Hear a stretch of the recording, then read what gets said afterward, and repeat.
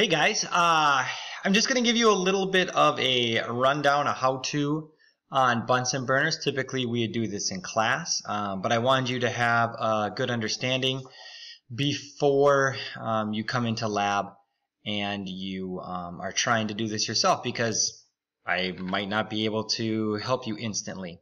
In order to get your lab done, you're going to want to know what a Bunsen burner is, what it does, what it looks like. So this is our typical Bunsen burner. This is the one, like if you're going through our drawers, I would highly suggest trying to find this one. They all have some, and so they'll come all with some hoses attached. So you won't see this part, but the hose will be there, and then you attach it to a similar looking thing on our gas nozzles. You know, just try to push it up there as far as you can. It shouldn't be that bad. But what I want to show you is two parts, right? So down here, this is the gas, and basically you just want to have this open, right? Fully open. You don't want it so fully open that this piece is falling out, because that's happened before. But you can kind of tighten it up and then loosen it up, and it'll be perfectly fine. We don't want to use this to control our gas. We just want to use the handle on the table to turn it off and to turn it on. What we're going to use to control our gas is this, right? So this whole cylinder spins, right? And so what we want to do is we want to screw it down, and we want to make it tight before we start or we try to start our Bunsen burner.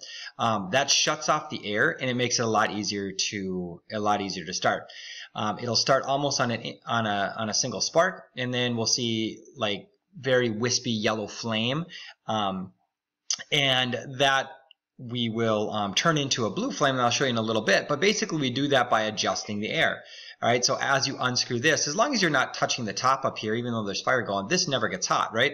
So if you just adjust it down here by loosening it up, right, not playing with the gas, just loosening up the air, and you're going to see in this area there'll be a gap that'll start to form as it opens up a little bit farther. You can adjust it to get our two cones, our two blue cones. And that's what we're looking for in this lab, in most labs. Sometimes we don't need that, but you'll know that in between. So this has the most adjustments. It's the easiest to fine tune, but it's not the only style we have. So we also have this guy, right? Same thing, there's a hose on it. Notice this does not have, there is no gas adjustment here, which is fine.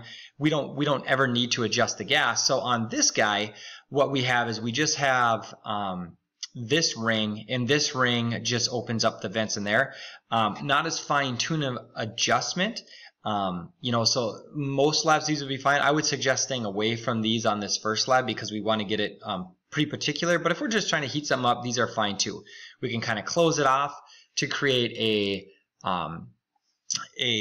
yellow flame, and we can open it wide open in order to create a blue flame. But this one doesn't adjust as well as you might want it to for something where we're actually timing the heating of this guy. So you might want to stay away from that one this time, but most of the time they're perfectly good.